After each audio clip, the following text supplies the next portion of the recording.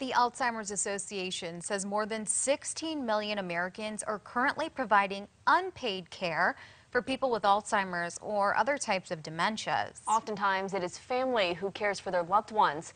Tonight, we look at the challenges caregivers face and where they turn to for support.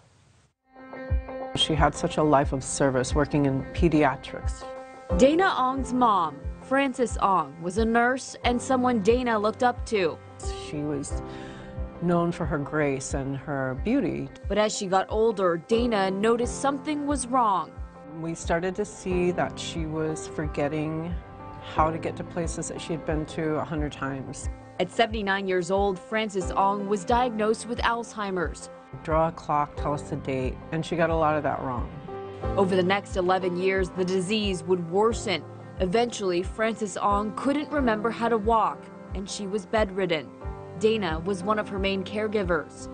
First frustration is when you get the person asking the same question over and over again, and you have to learn how to acclimate to their understanding of the world. So you have to just redirect them and not try to tell them, no, don't ask that question again, you already did, because they're not going to remember. Over the years, Dana says caregiving was emotionally draining. The two things that helped her pull through: taking time for herself and support groups. Something Ira Kazama, a facilitator of an Alzheimer's support group, highly recommends. It's the first time for many of them that they see that, wow, there's somebody else that understands what I'm going through. Kazama says the support groups help relieve stress.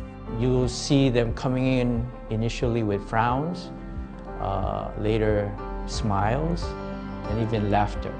Dana Ong says just know you're not alone.